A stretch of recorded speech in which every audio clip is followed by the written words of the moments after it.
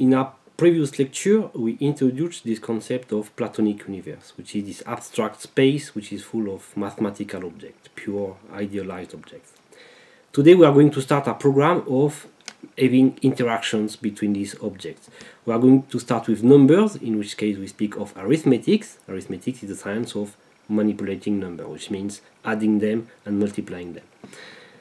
The main contribution to this respect maybe comes from the Indians, who invented this way to write numbers that's called the numeral positional system, which means that instead of using something quite simple like the Romans, so you know how the Roman writes number, this is 1, 2, 3, the Phoenicians, like the Romans, would use the same principle all the way up to 9, so that would be 4.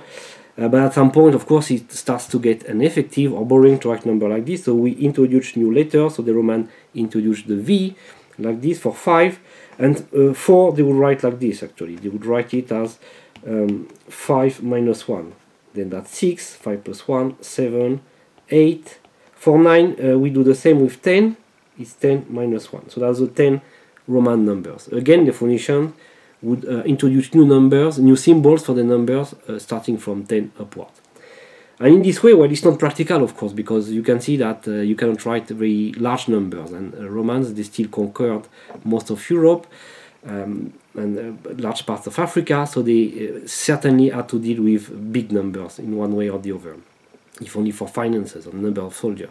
So they had to introduce quantities, over quantities like this, so they didn't stop at 10. Then they used L for 50, there is C for 100, D for 500, and M for 1000. And they didn't introduce more numbers because presumably they didn't have to use much bigger number than this one. There are some rules to write these Roman numbers, and they're actually quite complicated or sophisticated. It so happens that the largest number you can write using this rule is this one. You have to use no more than 3 letters in a row, so that would be of the same kind. So that would be 3000 here. Then we've got here 1000 minus 500 minus 100, that make 9000. And then we get this combination, which is 90 and 9. So that's the largest number we can write. 4000 minus 1, they don't write it like this, interestingly, because that violates this rule. It's subtracting 1 to 4000. That's the largest number that can be written with Roman numerals. But they still invented new tricks like bars to multiply by 10 or by other powers.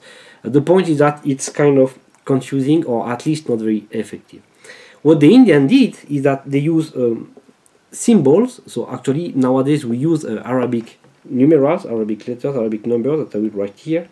4, 5, 6, 7, 8, 9. Very familiar for everybody, of course. So this comes from the Arabs, not from the Indians. But the Indians, they had this idea of, if we want to add one number there, then we change the position, which means we come back with these two guys, and the fact that this one is on the left of this one, it means that we went to the next so-called order of magnitude. So now we are in the orders of tens, of which we can carry on 11, 12 till 19, and then we use the same. So next number, same principle, 22 till 29, until 90, 91, 99. And then this positional system from the Indian tells us that we have to use, coming back to our initial two numbers, we have to use the same first number but displacing them this time by ranks of 2. So that makes 100 till 999. That's the second order of magnitude, the one that belongs to the 100. And like this we can write basically all the numbers. It's actually something that we still use to this day. We didn't need much more sophisticated way to write numbers, except that maybe we use this so-called scientific notation where we put a power to mean the number of zeros. So this 100 is 10 to the 2, because I've got 2 zeros in 100. If I want to write 1000, I have 3 zeros, that's 10,000, 100,000, and 1 million, which is 1 with 6 zeros, 1 million. So this we call the scientific notation. Also because we can go the other way around, so to look at numbers that are smaller than 1. So that's 0.1, which we would write 10, minus 1. We put a minus to say that we are going below the decimal point, below the comma. So 10 minus 2 is 2 0, this 2 0, I've got 1 0 here, 10 minus 3, it's 3 0, so on and so forth. And like this we can write all the numbers. So if I want to write 3.72 times 10 to the 5, or 4.17, 10 minus 7. Here I've got a large number and a small number, and they are very different in magnitude, but they are equally easy to write. They have the same level of complexity. So this is very nice because we've got precisely this important concept for us in physics, as I said before, this order of magnitude that tells us to which class of bigness some quantity belongs. Okay, so here I've got with 10 and 1, which is 10 to the 0, that's 1. I've got 1, 2, 3, 4, 5, 6, 7 orders of magnitude. If we look at the orders of magnitude that we have in the physical universe, this is finite as far as we know. Namely, the largest, if we speak of length, for instance, of distance, it's always nice to take distance to imagine quantities, physical quantities. So the largest distance is 10 to the 27 meters, because we are speaking of distance, and that's basically the size of the observable or visible universe. We don't know if the actual universe is larger than that. Interestingly, it could even be smaller, but that's how much we can see. That's the biggest number. The smallest one is the so-called Planck constant, and this is much smaller in terms of orders of magnitude. Of 0 we can put to describe this. That's 10 minus 35 meters. That's the so-called Planck's length. After that, we don't know something which is smaller than that. We don't know how to describe it. We don't even know if it exists.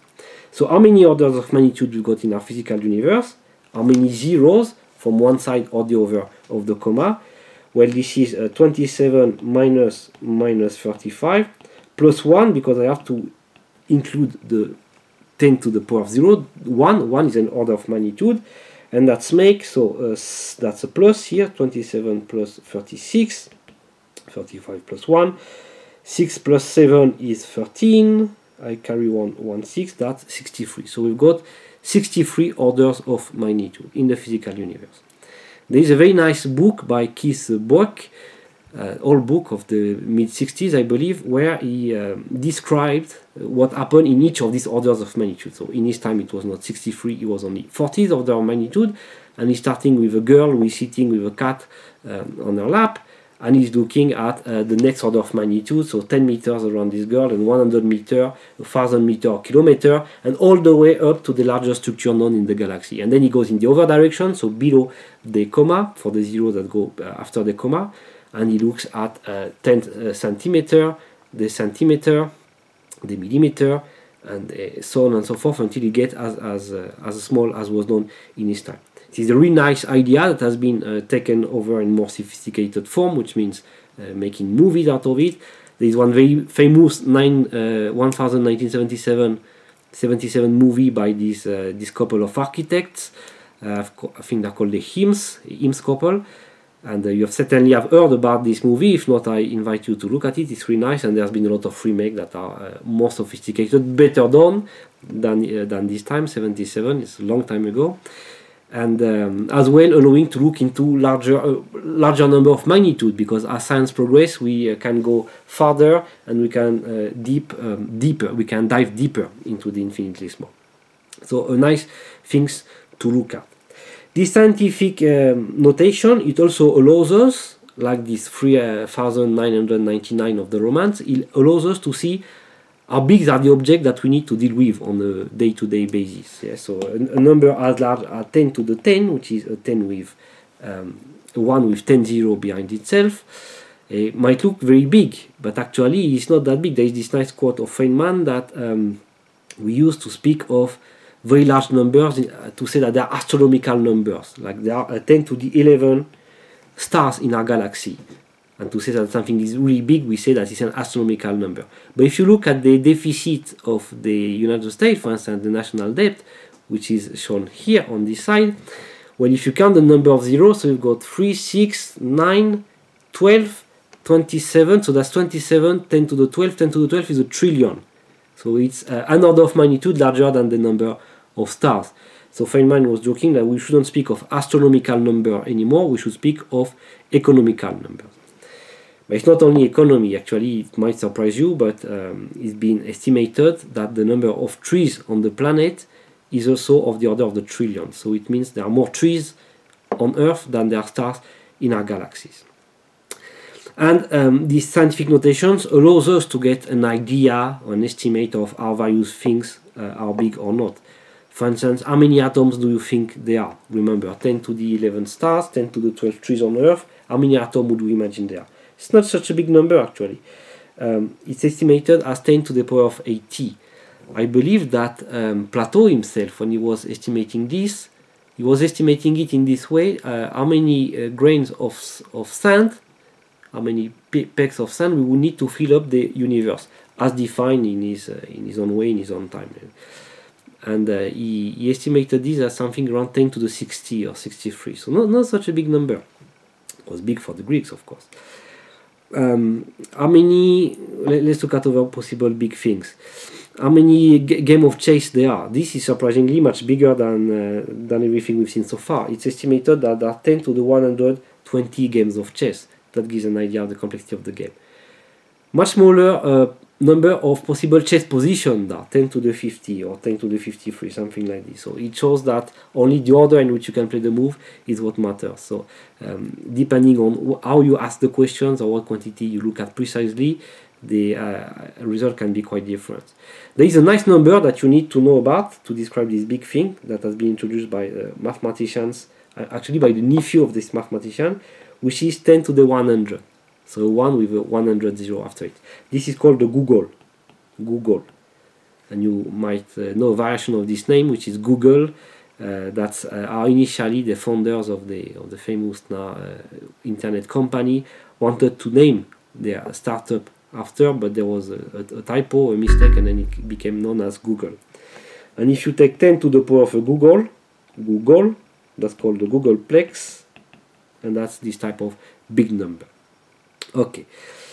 As well, speaking of Google, I wanted to tell you that recently someone at Google computed the number of decimal of pi.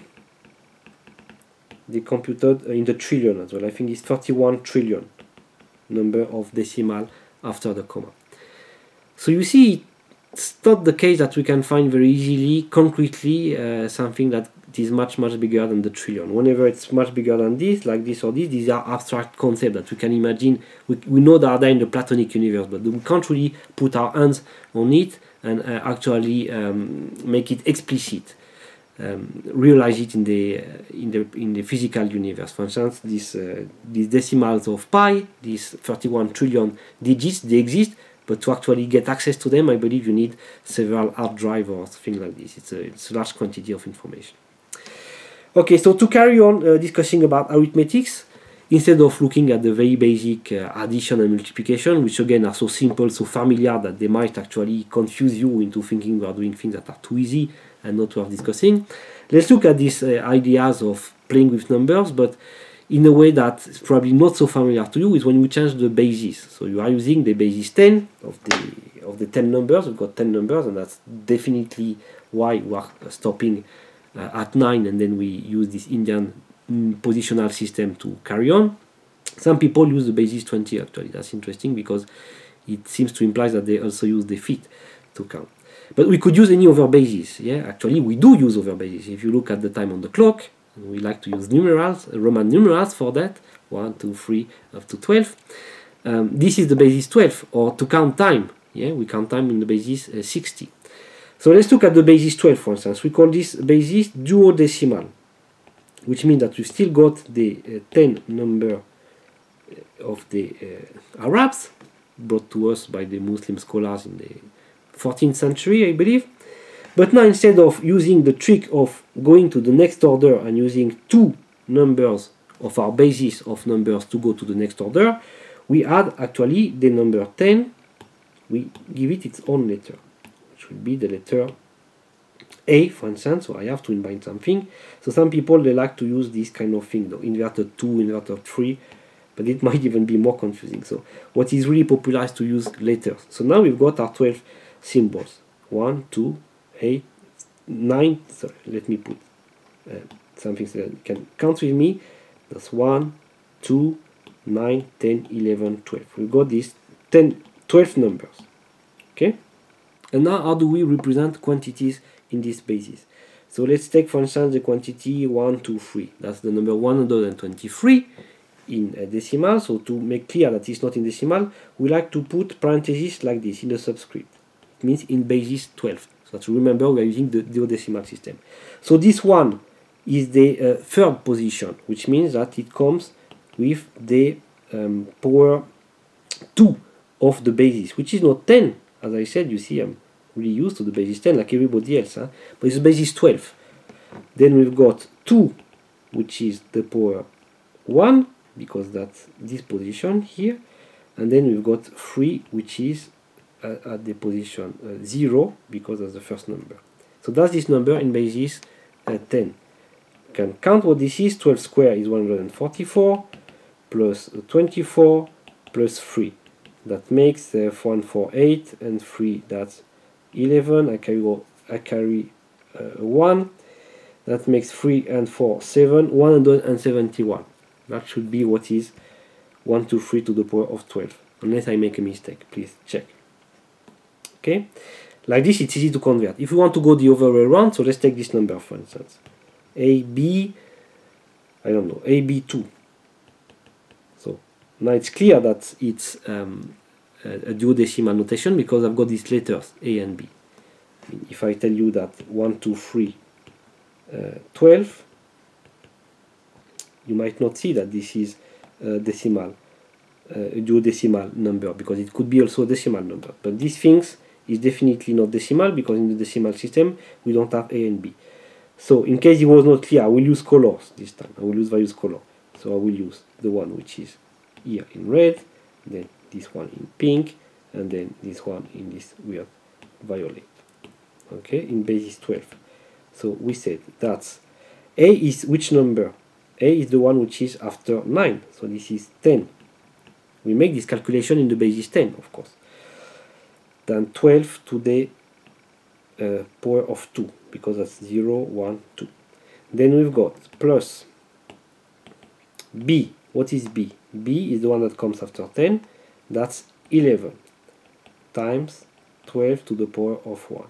Plus 2. What is 2? 2 is 12 to the power of 0. So that's the same 2 in the duodecimal and in the decimal, of course, because it's below the order of magnitude of both bases.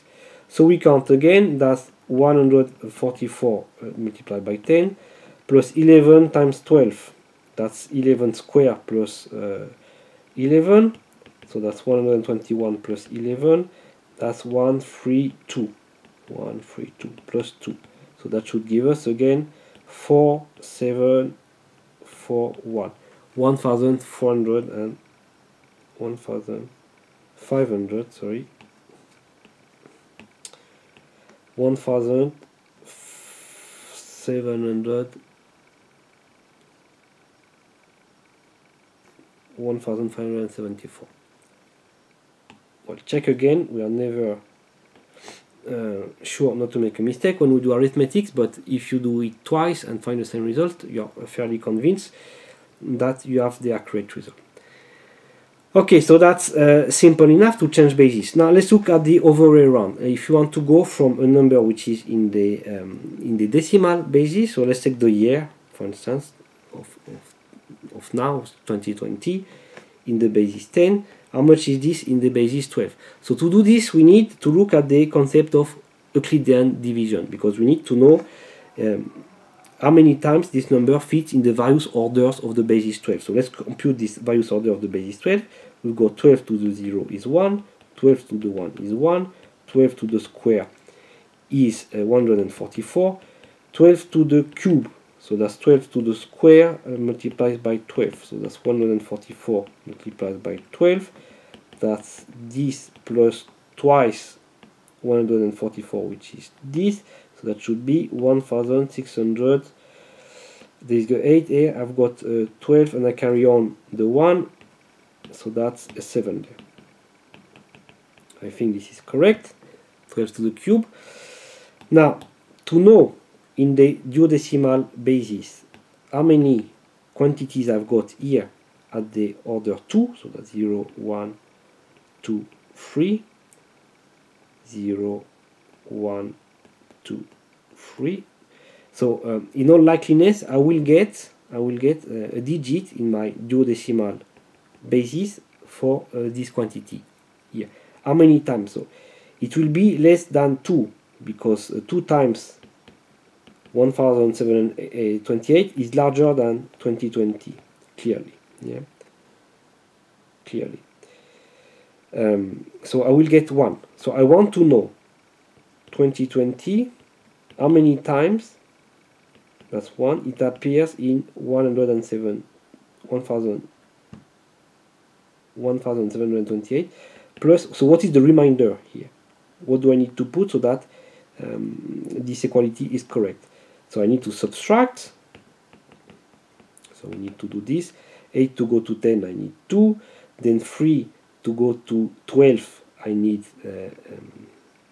12 minus 3 is 9. So then I've got, I carried on the one.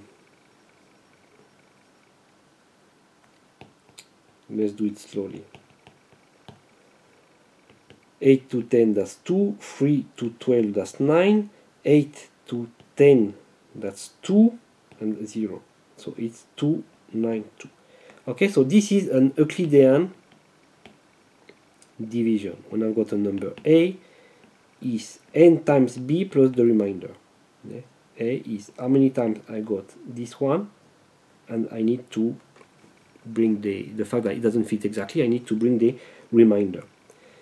Okay, so coming back to here, my leading order in the third order of magnitude in the basis of 10 will be 1, and then I'm left with 292.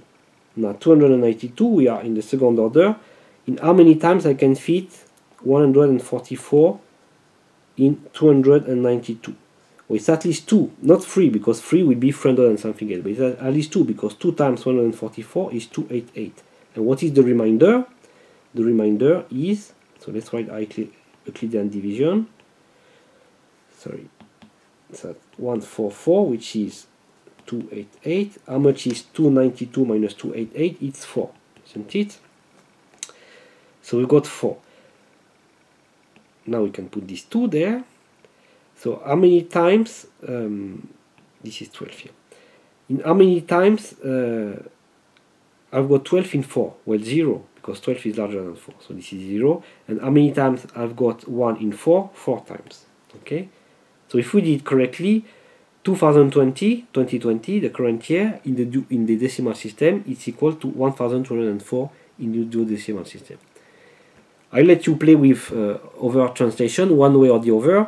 It's a good way to do some arithmetics in a way which is slightly different than what you are used to. Yeah? So it's a nice occasion to play with addition and multiplication of numbers, to change bases. One nice feature as well is that you get to play with letters, which you don't usually do with decimal system. Let's look at the division now. So 1/2. 1/2 in the duodecimal basis, how much it is. So this is the number which I need to multiply this time to 12 minus 1, to the power of minus 1. Yeah? Because remember, just like we were going by the comma by 0, 1, 0.001, 0.0001, 30, so it's 10 minus n. Here it would be 12 minus 1. So how many times I need to do this? Actually, it's an entire number, because you know that 12 divided by 2 is 6. So here I've got 6. Which means, because this is minus 1, I have to go one number minus after the comma, and I put 6. So that's our result. I can remove the intermediate step. 1/2 in basis 12 is 0.6. Let's look at 1/3. 1/3, you know that in the decimal system, it has the never-ending repetition. Yeah, 0.33333. Interestingly, because 12 divided by 3 is 4, this shows that 1/3 in the duodecimal system, this is 12 divided by 3 is 4, is 4 times 12 minus 1. Correct? Which means that this is 0.4 in the duodecimal system. So this is really nice, because if we compare it we find that 1/3 in duodecimal is 0.4, which shows that it's actually simpler than the decimal system. Some people will tell you that because there are more ways to divide 12 with prime numbers than we can divide 10, because there is 2, 3, 4, 6. We cannot divide 10 by all these numbers. We can only divide 10 by 2 and 5. The duodecimal basis is actually more convenient. But of course, it would be very difficult to break this force of habit, because we are so used, everybody, to use the 10 fingers, the decimal system, to count. And of course, not all fractions are equally simple. Let's look at the case, for instance, of 1/5. Because 1/4, I let you check, is also a simple thing. This is 0.3. But let's look at 1/5. 1/5 is simple in the decimal system, 1/5, 1 divided by 5. This is 0.2. In the duodecimal system, so what do we need to do? We multiply this by 5. So how much is there? We can use the computer maybe. We use the computer.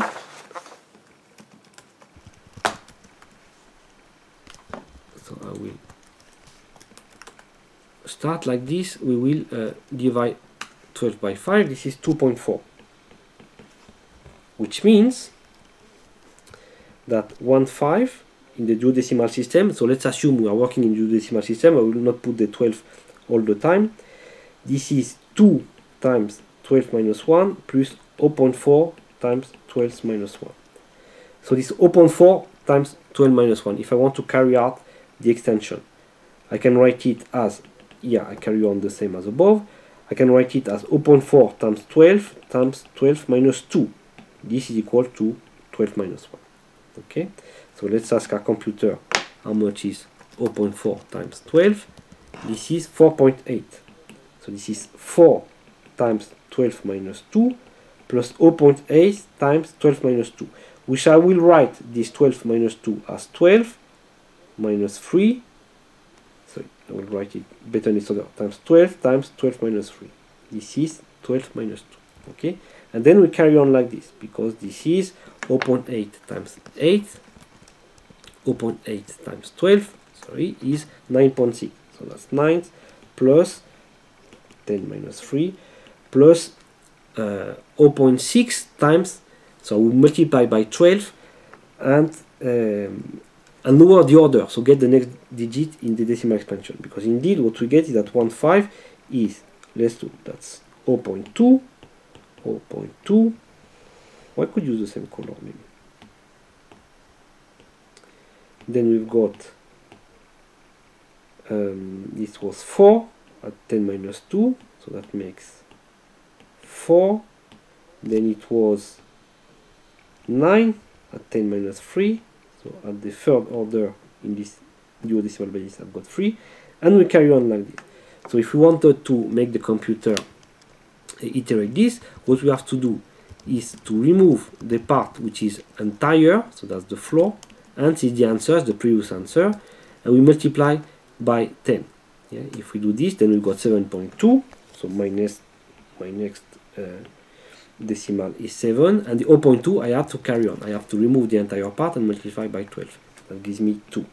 And if we carry on this, you see that I get the various decimals. Okay, so it's an ever-ending one, but it will ultimately repeat. 7, 2, 4, 9, 7. I guess it will be a 2 next, and then I guess it will be a 4. And that repeats forever. The same like we get in the decimal system. If we look at 1 divided by 7, this repeats. It has an infinitely repeating sequence. With the computer, if we keep doing this, there is an interesting phenomena that doesn't concern us for now, but that will at some point, is that you see that these numbers that are rounding errors, they propagate upward until the point where they will start to make our calculation invalid. If I repeat this quickly enough, you see that I get numbers that eventually become 0. So it doesn't mean that the procedure actually stops, because it's never ending. It means that we cannot trust the computer past a given number of steps. But this is for next semester, when we look at mathematics with a computer. Right now we are using mathematics in the Platonic universe where it's exact, so we don't make any mistake at no stage, and then we've got this procedure. I want to show you another fractions which has an interesting feature. This is 1/7. So we'll do the same. We'll take 1 divided by 7 and apply our little algorithm. That gives us 0.1, 8, 6, and that's what I wanted to show. And now we've got 10, so we got something which is, what do I put here? 10. Well, actually I'm putting 10, but for 10, remember, in the duodecimal system, we got this special symbol, A. And then we carry on, 3. That's what I wanted to show you, that we should not keep or lose track from the fact that we are using, that's our 10 again, maybe it's coming here, 10. A. And then we will get this same principle that there is the rounding error that will make the procedure faulty. So if we look, we've got the repeating pattern. 5, this pattern will repeat 5. So that's the change of basis in the duodecimal system, which is quite interesting and something that I invite you to play with, like have exercise, because that's a nice variation on very familiar arithmetics to change basis. Not all bases are equally useful. Some of them are really useful. There are two that we tend to use a lot, even as physicists, because our colleagues from the computer science department use them considerably. Is the basis 2, binary basis, 0 and 1, and the basis 16, the hexadecimal basis. Computer use this a lot, and sometimes we have to play with this. Or instead of having only A and B, we have to add all up to F, 5 letters, to have 16 in total. Don't forget to have the 0. A, B, C, D, E, F. But now I want to stop with arithmetic and look at the same manipulation of numbers, addition and multiplication, but not with number per se, with letter, which is like abstracting away the number. This is something that has been realized by the Arabs. They didn't only bring us the number, they also brought us the realization that we could look at properties like this nice equality, which is that the square of 3 plus the square of 4 is equal to the square of 5. That shows that if you take a right angle triangle with sides 3, 4, then the hypotenuse is equal to 5. We can write this sort of equalities not only with numbers but with letters. So we would write it as a square plus b square equals c square, which states the more interesting statement that in general, if you got a right angle triangle with side A and B, then the hypotenuse has the side square, and this is related through this so-called Pythagoras formula. Here we still have some bit of arithmetics involved. I mean, we always use numbers, so to speak, because you see we got the number 2. We could actually even in fact abstract everything and use this in terms of only letters. And this is another interesting equality, which is known as the Fermat theorem, that states that we cannot find any n that satisfies this equality except when n is equal to 2. We can't find a solution, we can't find ABC that satisfies this when n is equal to 2. Otherwise, it's not possible. This is a very famous problem because in his own copy of a book which was called Arithmetica, Fermat wrote in the margin that he knew how to prove that, he had the proof for this statement, but the proof was too long so that he could write it in the margin. And indeed the proof seemed to be very long because people after Fermat tried to demonstrate it and nobody, despite their best effort, was able to demonstrate it until quite recently, 1995, where Andrew Wiles finally managed to demonstrate the Fermat theorem, but it took him considerably much more effort and time than one could fit in the margin of Fermat, indeed. So we believe that Fermat was mistaken and he didn't actually find the proof of this, even though I was correct. He made a mistake of reasoning, and it was much more difficult to demonstrate than Fermat could have ever imagined. So algebra is really nice because when we've got these things, we can make general statements. We don't have to look only at a particular case. For instance, from Pythagoras theorem, we can ask this question: if I've got a triangle which has the hypotenuse C and the side A, what is the length of this triangle?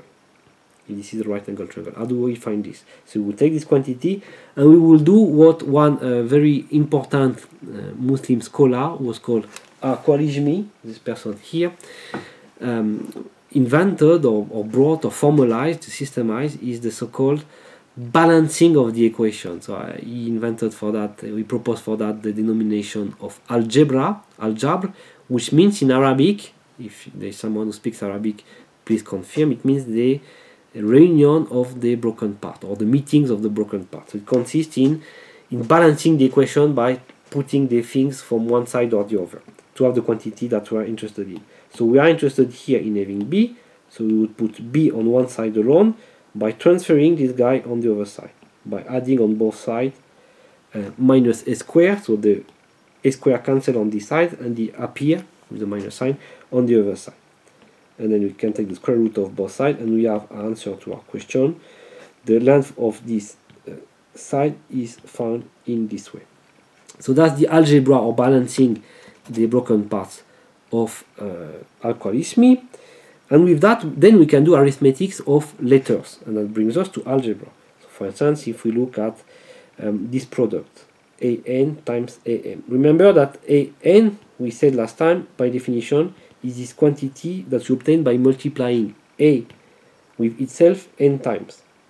So now we multiply this an by am, which again, by the same definition, is multiplying a with itself m times. So what is the result? Well, this is the product here, the same product that we've got everywhere. So if we count how many times we've got n plus m. So by definition, a multiplied by itself n plus m time, this is the power a n plus m. So now we demonstrated this, and we can demonstrate in this way a lot of other things, like this. What is the nth power, or an? So this is a multiplied by itself n times, and this quantity becomes multiplied by itself m times by the definition of the exponent. So how many times we have a multiplied by itself? Well, n times m times, that makes nm. So we've got an. M is equal to a nm, or a mn, because multiplication is commutative, of course. So very nice properties of algebra that we can demonstrate in this way. Let's look at the way that addition and multiplication work together. That's an important relationship. We've got this, for example, a plus b multiplied by c. How do we calculate this? So remember the definition we had. A plus b, so we've got a objects, and to which we add b objects. So b times a times plus b times, that's a plus b, yeah, by definition. Multiplied by c, it means that we are going to reiterate this c times. So this one quantity, we copy it. I can even do it like this. We do it c times. Okay, but quite clearly we can group it in this way. That's the sum of these two groups. And what is this group? It's the a object multiplied c times, so that's ac by definition, and this group is the b object multiplied c times, so that's bc by definition. So now we've just demonstrated that this is ac plus bc. That's the so-called distributivity of the multiplication over the addition. So it's an important property of algebra that we need to know and apply well. In particular, pay attention that the parentheses are important. A plus bc is of course very different from a plus bc, because the multiplication takes precedence. Whenever there is a multiplication, we apply this first, and then we do the addition. So be careful where the parentheses are. With this, then we can look at important algebraic expression like this, the square. What is the square of a plus b? By definition, this is a plus b multiplied by itself. Now we apply this rule, so let's consider that this is an object. This object, I have to distribute it over the addition, so that's a plus b, a plus b. I've just used the property we have introduced before, and now we introduce it again, but this time this becomes the object that we distribute over the addition, so that's a square plus ab, and we do the same with this one, that's ba plus b square, b times b. We've got commutativity of the multiplication, so ab and ba are the same thing, so that's 2ab, I've got two of them, and that's our final result. That you need to know from scratch, yeah, by heart. You don't have to compute this all the time because you are going to use it constantly. But anytime you doubt, you can derive it again by going through this procedure, and when you'll be tired of deriving it, you'll find that it's easier to actually know it cold. So I will read it again.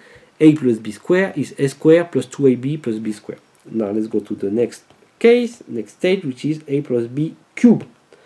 So by definition, a plus b, a plus b, a plus b. So there are various ways to compute this. We can apply the rules, iterate the rules we have just introduced on this quantity, or we can recognize here a plus b squared multiplied by a plus b. This a plus b squared, we know now that's a squared plus 2ab plus b squared, to which we multiply a plus b. And now we can use the distributivity of this over this. So we've got the product here and we've got the sum. So I'm going to do it this way. I'm going to use a that I distribute on everybody first, so that a cube plus 2a square b plus b square a. We'll use the commutativity later. And then I'm going to use the distributivity of this component, and that makes plus a square b plus 2ab square plus b cube. Okay, and now with the same color, because I'm going to bring them, I count how many things I've got. Here it's a cube. I said cube, but I wrote square. So we've got a cube, that's this quantity.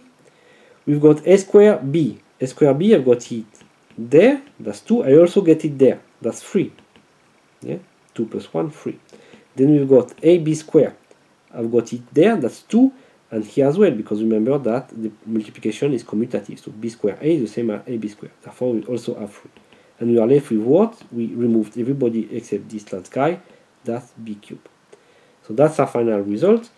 A plus b cube is equal to a cube plus 3a square b plus 3a b square plus b cube. Also something that you need to know cold. Now we could go for a plus b4, a plus b5, a plus b6. You are invited, encouraged to do it as exercise. But actually we'll do something which is really algebraic in nature, in character, is to look directly, the same we did with Pythagoras theorem going into Fermat's theorem. We are going to abstract everything and replace the 2 or the 3, the number here, by a letter. We are going to compute a plus b n. And it's kind of beautiful and impressive that you are able to compute something where there are no numbers at all involved. Yeah, only letters there. So n, we are considering that this is an integer. So by definition, this is a plus b multiplied by itself n times. Yeah, remember that's the definition we introduced in our first lectures regarding the power of any expression, a plus b in this case. So now let's think about what's going to happen. We have to go, if you look at the way we did the calculation before, and we could have done it there, we have to take one term from each parenthesis. So we have to take one of the two here. It could be a or b. So let's say that we'll take a. I have to multiply by one of the two there. So that could be a again. And then the next parenthesis, I could take b maybe. Till the last parenthesis, the nth parenthesis, where I will take, I don't know. I will finish with a b. So each product will consist of n terms, of course. And then I have to add all the other combinations. Yeah? If we look at this particular case, I will have to choose one letter and multiply to this one and this one. That's one possible case. That's a cube. And then I have to take this, this, and this one. So that's a square b. And then I did all the possible cases with this one. So I have to take the next letter. It will be b a square. b, a. b, a, b. Like this I have to go in a systematic way for all the possible combinations. And because of the commutativity of the product, of the multiplications, a lot of these terms are the same. You agree that a, b, a is the same as the combination that will be a, b, a. Here I decided to take b on the second term, here I took b on the last two second term. But they are all equal to the same quantity, which happens to be a fourth b. here I took the case where n was equal to 5, because I've got 5 terms, which means I had 5 parentheses to pick them from. So the question then becomes, what are all the possible combinations that appear, and how many ways they appear, how many times these various combinations appear. So clearly, I can take any number of a, k, where k is either 0, which means that I only systematically took b of all the parentheses, or up to n, which means I only systematically took a from all the parentheses. But it could be any number in between. Number in between is because I took b, and the number of ways I didn't take b is or didn't take a is the number of ways I took b. Therefore, if I took ka, I took n minus kb, because I've got k plus n minus k, which is equal to n parentheses to take from. Yeah? So from the n parentheses, if I take ka, then I have to complete with the b's, which are left in the quantity n minus k. So that's the possible ways.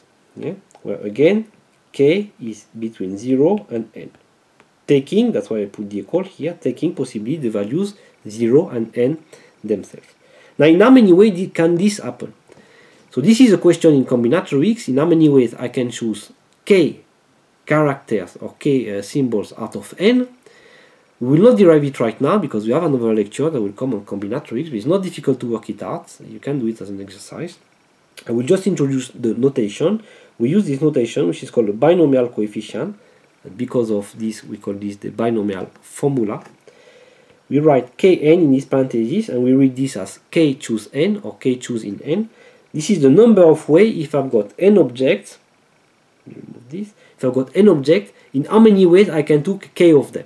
If I've got 3 people, in how many ways I can form pairs or couples is 2 choose 3. And then you can compute what this is. It happens to be 6. So that gives us the result. We've got a plus b n is a n, and in how many ways I can choose all n into n. I've got n parentheses, and in this n parentheses I will take n times the number a.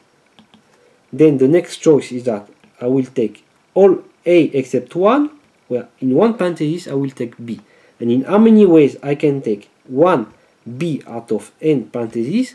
By notation, by convention, by definition, this is this 1 choose n. Then the next term is a n minus 2, and I took 2b.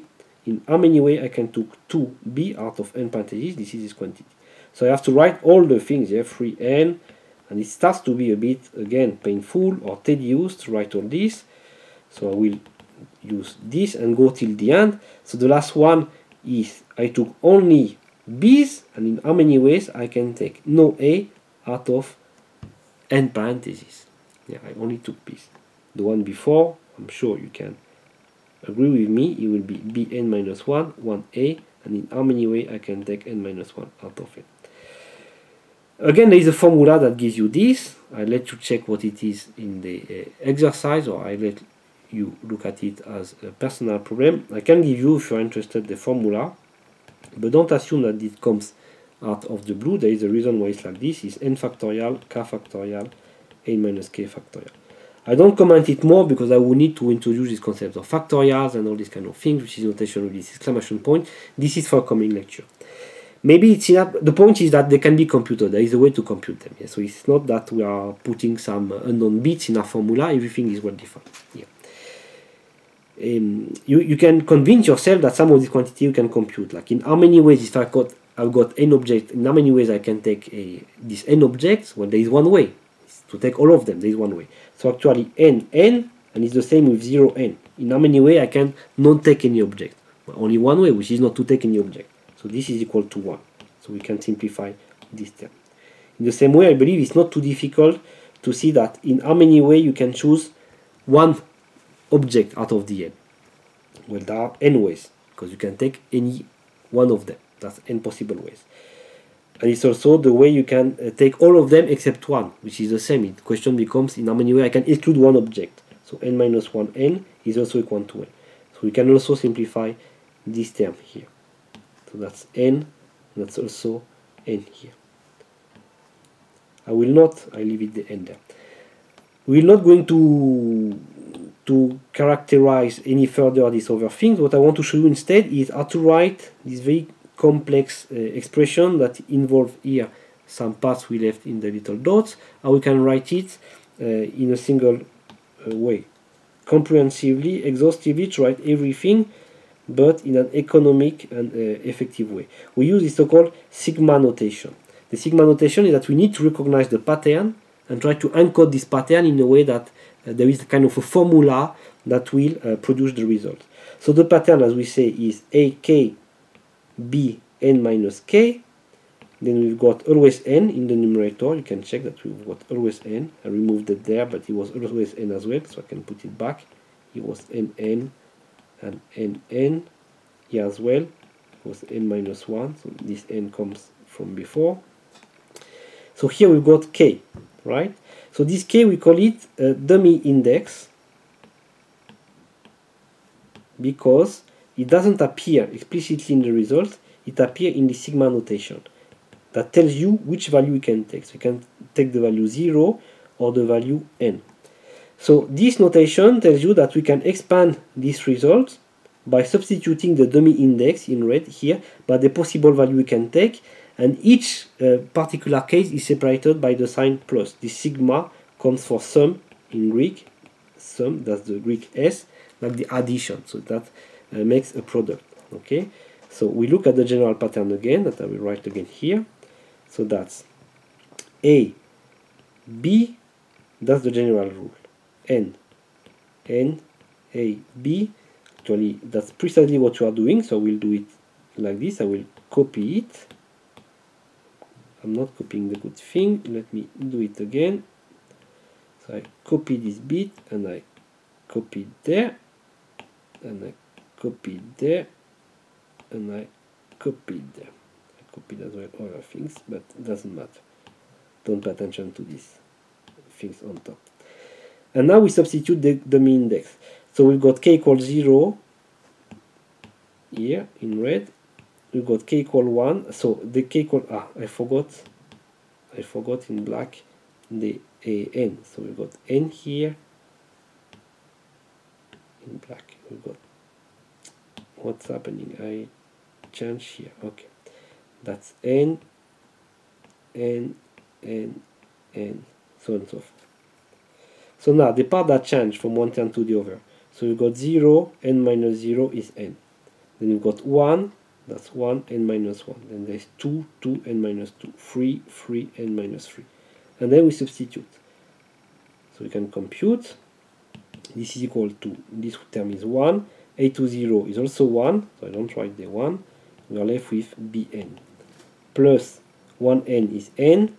A, b, n minus 1. Plus 2n, so we could compute, I will leave it like this. It's a square, b, n minus square. Plus.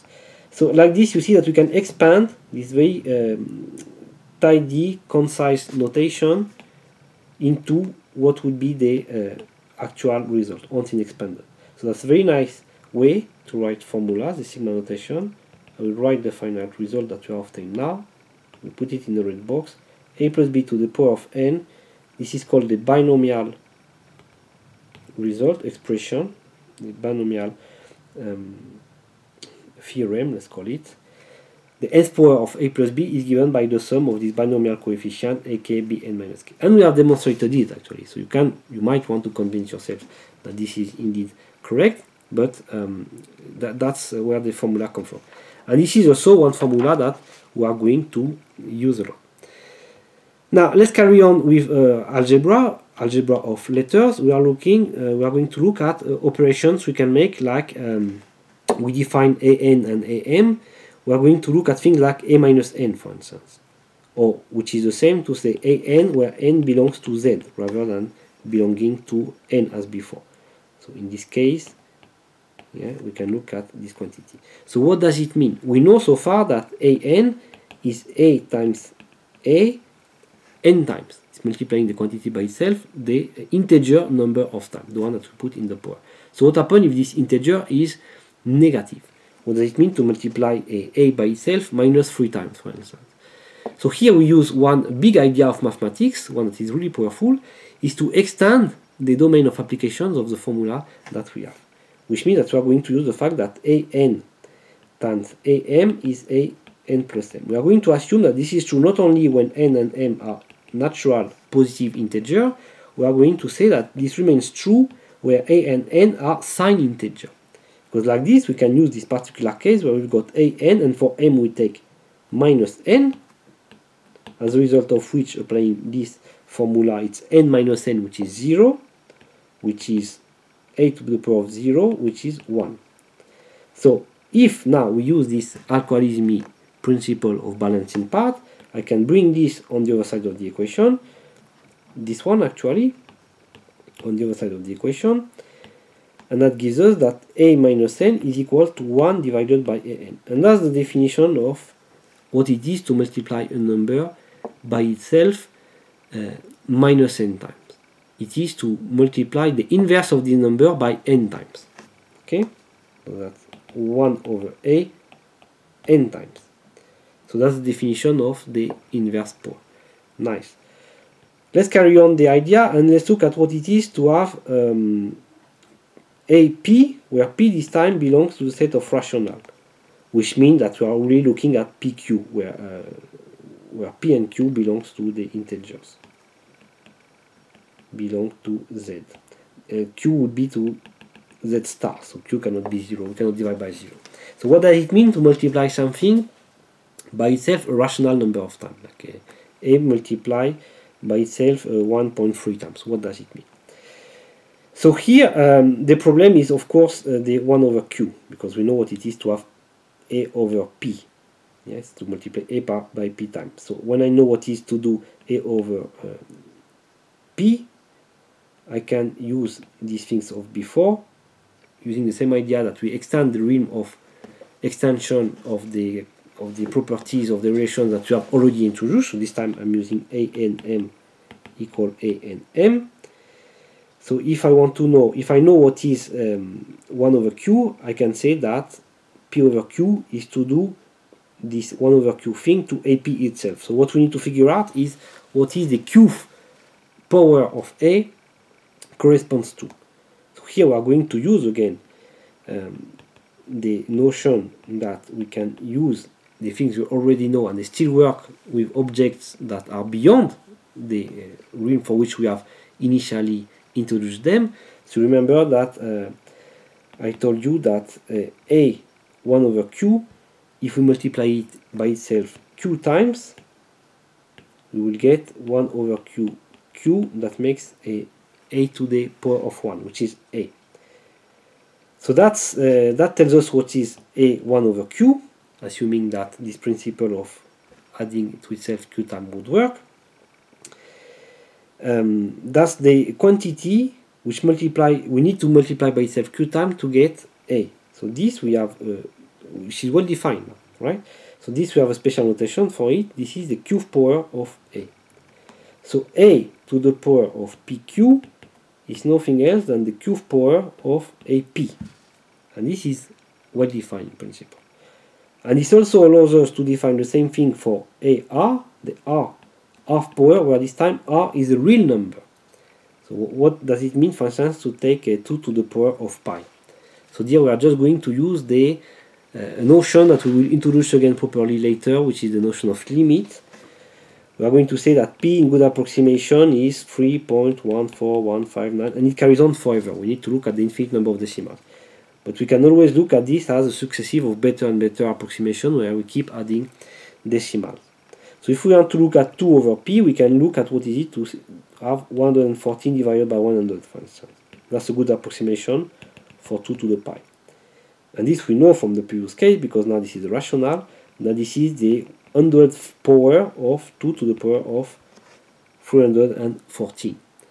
So it's not a really nice or practical way to do it, but at least it tells us how to do it with a computer. This is operation that we can encode in the computer and we'll get the result. Next, in our program of applying arithmetic concept to letters or doing algebra, let's look at the addition of two rationals, the addition of two fractions, or the product of two fractions. Let's start with the product because it might actually be a bit simpler. So what it is to how do we find what is P1 divided by Q1 multiplied by P2 divided by Q2? And you see that now, even though I use letters, I put some subscript to these letters. I could have used AB multiplied by CD, but it's better to use P1 and Q1, P2 and Q2, because like this I can see that the PI are the numerators and the QI are the denominators. And I can say that I here belongs to the set 1, 2, and also J. I use the same letter for numerator and denominator. So how do we define this quantity? What does it mean to multiply two rationals? So remember that P1 divided by Q1, this we defined in the first lecture of the Platonic universe. This is the quantity that if I add to itself Q1 times, because remember that P1 and Q1 are integers, they are entire natural numbers. So Q1 is a number of times. So if I add this P1 divided by Q1, this quantity, if I add it to itself Q1 time, I will get P1. That's the definition of this thing. So let's look first at a particular case where Q2 is equal to 1. So I want to know what it is to multiply P1 divided by Q1 by P2. So with this little quantity, like this, I add it to itself Q1 time, and it gives me P1. So this little quantity, I rescale it by P2. Rescale it by P2, it means that before it was like this, now it's P2 times this little quantity.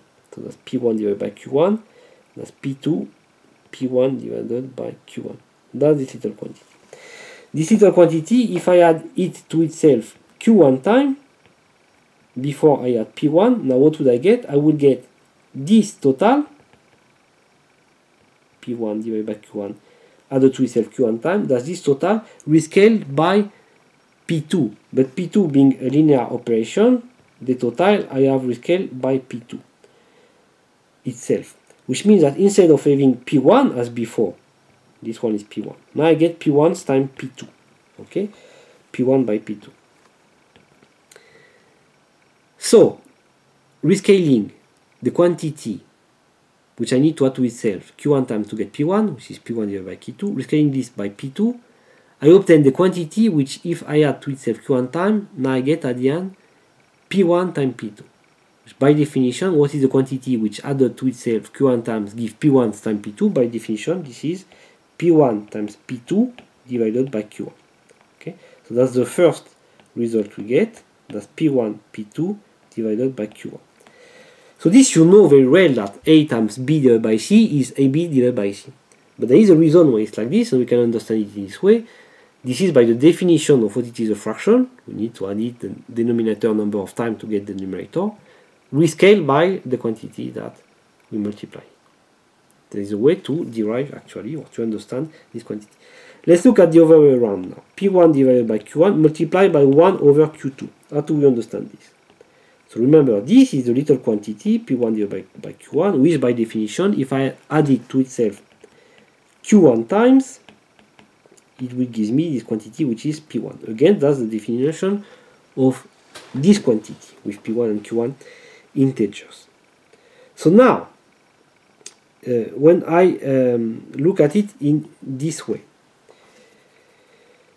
1 divided by Q2 by definition is the thing I need to multiply to itself.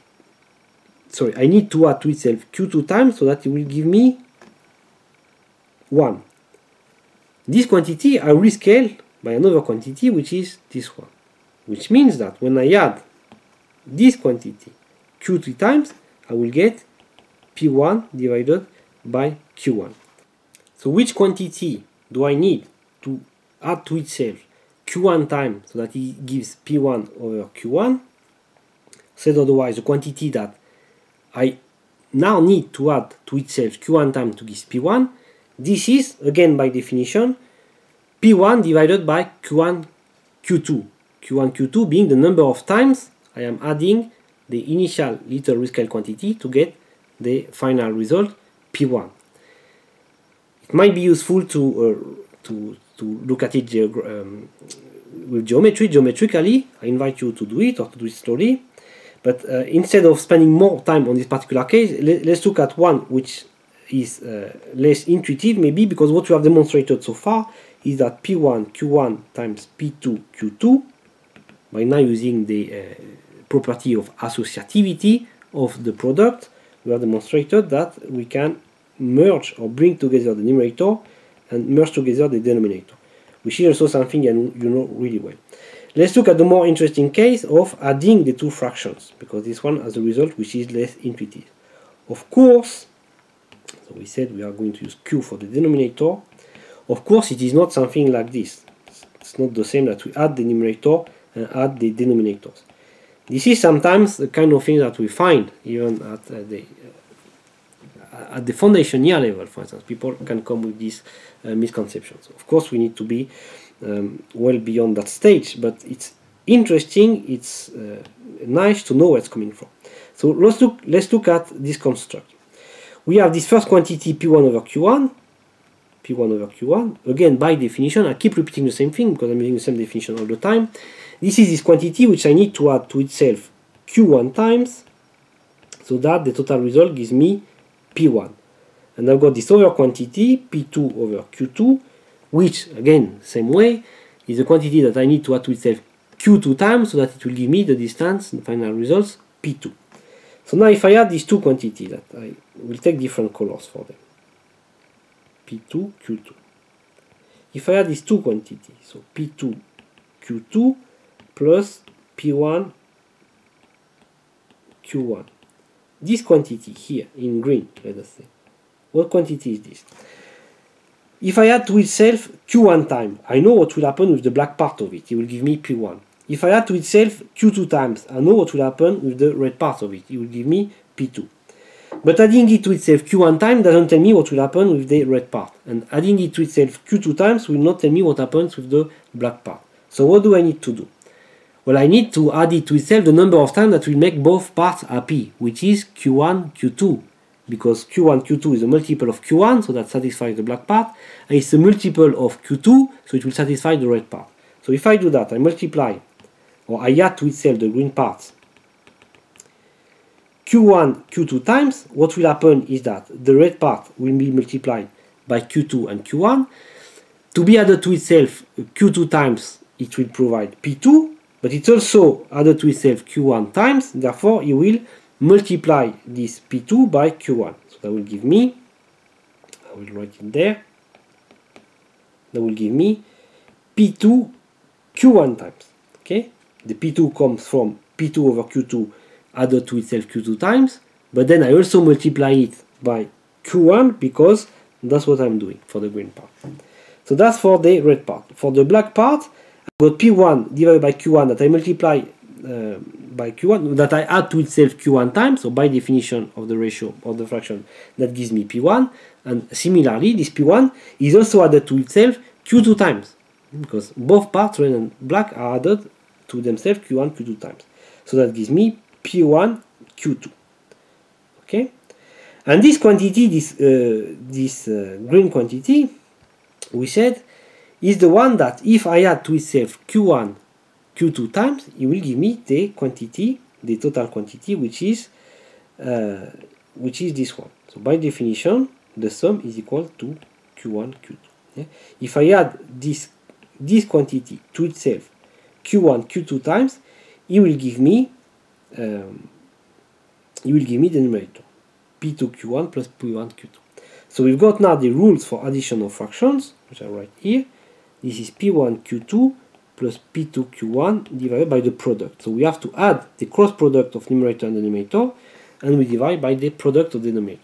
So it's an important property that you need to also, like the square, like the cube, you need to know it cold. You don't have to think about it, but it's nice to know where it's coming from. Now we'll conclude this lecture by one of the main results of algebra, which is to solve this equation, which is called the quadratic equation. And there we are using a nice convention which comes from Descartes, French mathematician, where you use the beginning of Latin alphabet letters ABC for variables that are known in principle, so they are not specified, but their values are still assumed to be known, because we do algebra we still use letters, and then we use end of the alphabet letters x, y, z for so-called unknown variables, quantities which we are looking for. So we have a, b, and c which are specified. We want to find x, such that this quantity, this combination, this algebraic combination of a multiplied by the square of x plus b multiplied by x plus c will cancel, will be equal to 0. So how do we do that? We are going to use a property of product, which is that when you've got a product, let me use different letters, so uppercase letter this time, a times b, this product is 0 if and only if, we've got this equivalence principle, we'll come back to that next lecture, which means that it goes in this way, the implication, and the other way. So it means that a is equal to 0 or b is equal to 0. So if this is true, this is true, and vice versa. If this is true, this is true. That's what the if and only if, or the equivalence, means. So here we are trying to solve something is equal to 0. It would be much nicer if this something we could break it into other terms, because like this we don't know how to solve. But if you've got an equation like ax plus b equals 0, this we know how to solve by the algorithmic technique. We bring the b on the other side, that's ax equal minus b, we divide by a, and then we've got the result. Doesn't work, so let's do it like this, my p over a. So the idea is to break our product in this form. How do we do this? We are going to use this technique which is called the completion of the square, which means that we are going to try to guess how this quantity could arise from a perfect square. So first thing I'm going to do is to divide everybody by a. I divide by a. So I divide here, I divide here, and I divide here. And I can divide 0 by a, of course, that remains 0. To divide by a, I must assume that a is not equal to 0, but if it would be equal to 0, it wouldn't be a quadratic equation, it would be a linear equation, because the square term will not be there. So we can divide by 0. And now I try to guess how this equation here can arise from the square of something. So we know that the square is the square of the first term plus the square of the second term plus the double product. So here it looks like a double product, because they've got this, that comes from this product, and we've got b over, I put 2a because that's a double product. So 2x times b over 2a, the 2 will cancel, that's b over ax. So this comes as the double product. But if I keep expanding this, I indeed have my beginning of the equation, so all these terms so far are well accounted for, but then it starts to become problematic. My program fails when I compute the last term, because that's the square of the last term, which is 4r squared, and this is not equal to c over a. So what can we do? What can we do is to add the thing we are missing, so we'll add it there, and we subtract the thing we have too much, which is this one. So we subtract it there. I will remove this because I'm doing something else, and now I can put the equality here. This is equal to this quantity. That's the completion of the square. Well, this is equal, indeed, you can check, you can expand this again and find that, check that it gives the left hand side of the above equation, but it doesn't help us because we've got basically only one x, that's the good thing. Here we have the appearance of our unknown variable twice, it was appearing here and it was appearing here again, now it appears only once, so at least we win something. But still we don't know how to solve this equation. We don't know, but we would if it would be in this type. By this property, if it would be ab equals 0. By this property I said before that if the product is equal to 0, then each term is equal to 0. So now we should write this as a product. And to write this as a product, there is a nice way to break squares into product, is to use this equality, the difference of the square, a square minus b square. You can check, we are going to check it now. Also something you should know, we can break it in this product. A minus b times a plus b. We make the product of a sum and a difference that gives the difference of the square. Well, let's check that a square plus ab minus ab, they cancel, minus b square. So that works.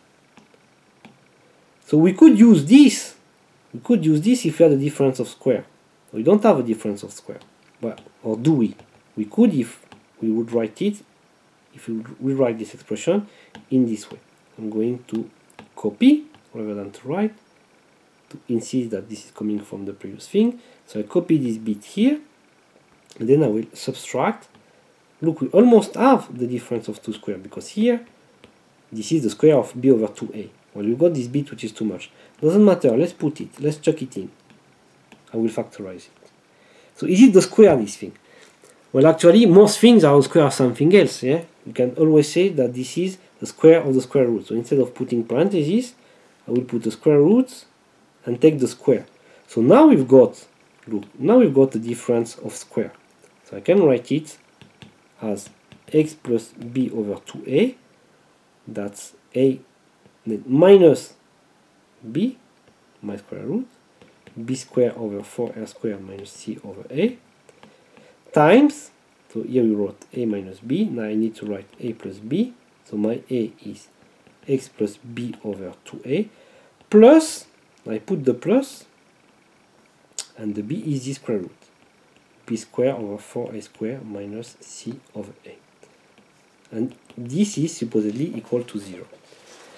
And that's it. Now we solve the problem, because now we've got the product is equal to 0. So the product is equal to 0 if one or the other is equal to 0. So we broke this equation into two equations, which is, I can write it actually in one equation because they're almost the same. We've got plus or minus. So these two equations I can write as one, with the provision that I put this plus or minus, which means that I packing it up or bringing together two equations in single form. And then we've got the square root of b squared minus 4a squared c divided by 2a. So what I did here is to bring the denominator the same. Yeah, I multiply by 4a, and I made a mistake. Multiply by 4a,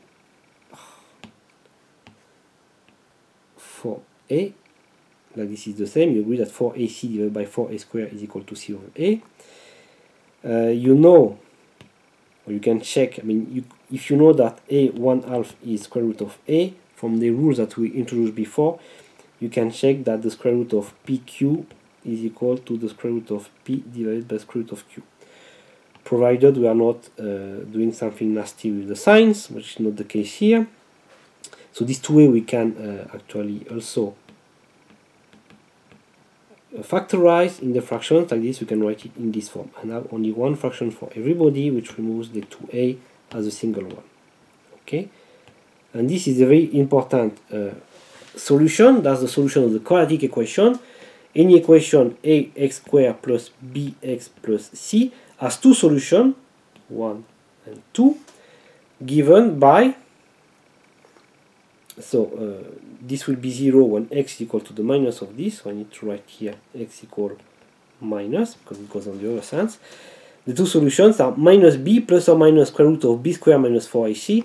I don't need to apply this minus there because it's plus or minus anyway, there is no order, divided by 2a. Yeah, let's get rid of the things that are not necessary. That's the very important result of the quadratic equation, which is also something that you need to know by heart. You need to practice, because we are using the quadratic equation, we are solving quadratic equation all the time.